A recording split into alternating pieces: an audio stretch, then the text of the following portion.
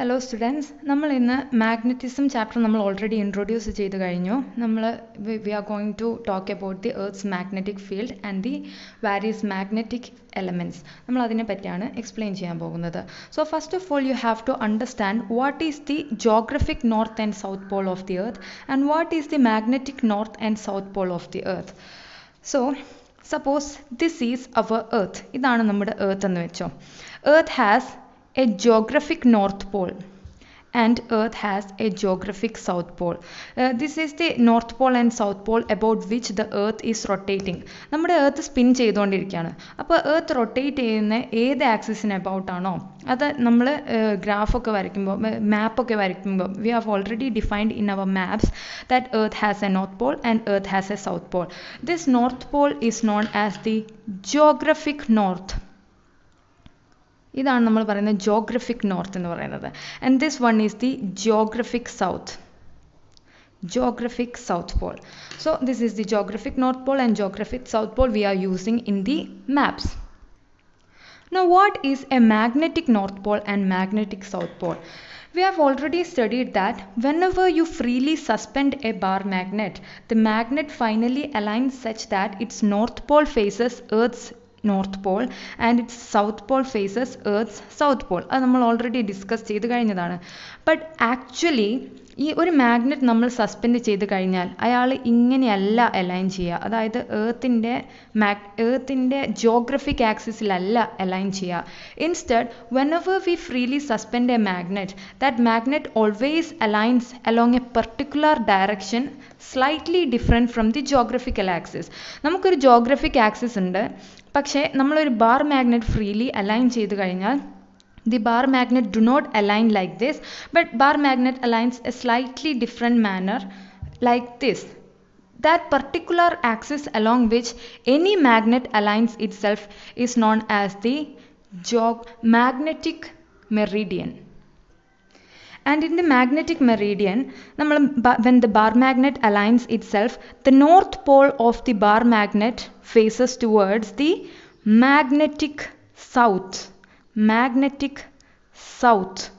of the Earth, and south pole of the bar magnet aligns in the magnetic north of the Earth. This is the basic difference between geographic north and magnetic north. അതായത് whenever we draw a map, you have a geographic north and geographic south.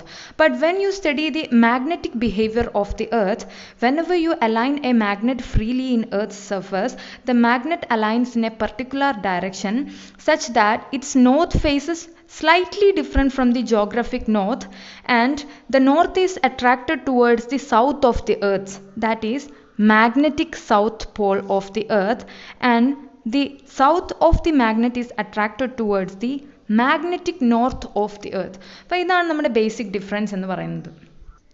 So we can say that the Earth's geographic north is the Earth's magnetic south. Even though there is a slight difference between geographic north and magnetic south, we usually say that Earth's geographic north is the magnetic south of the Earth and Earth's geographic south is the magnetic north of the Earth.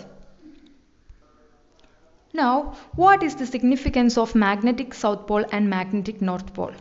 Now, when we study the magnetic behavior of the Earth, you can see that the Earth behaves as a bar magnet.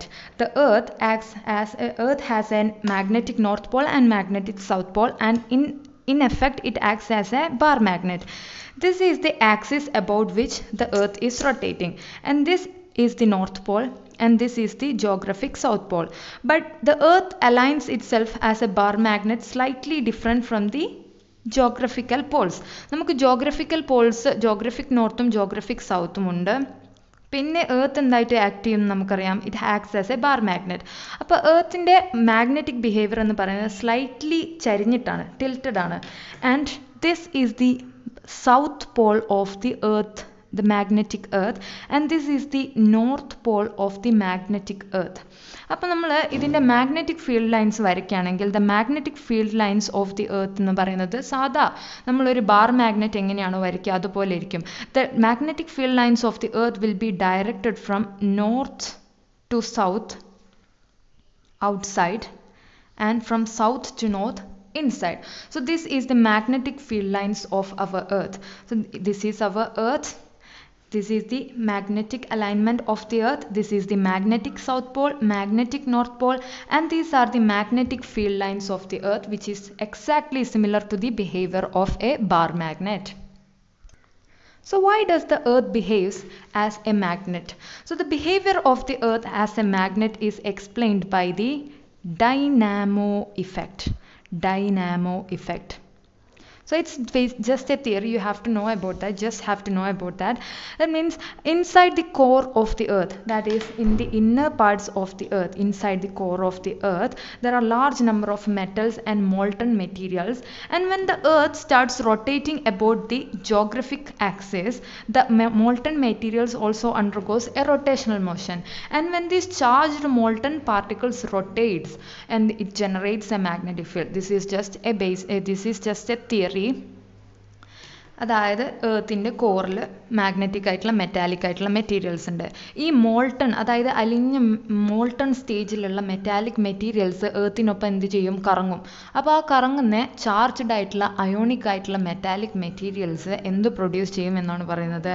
Magnetic field produce ചെയ്യും എന്നാണ് പറയുന്നത്.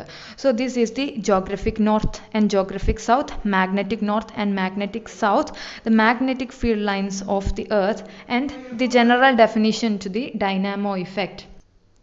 So in the next video we will be talking about the magnetic elements of the earth.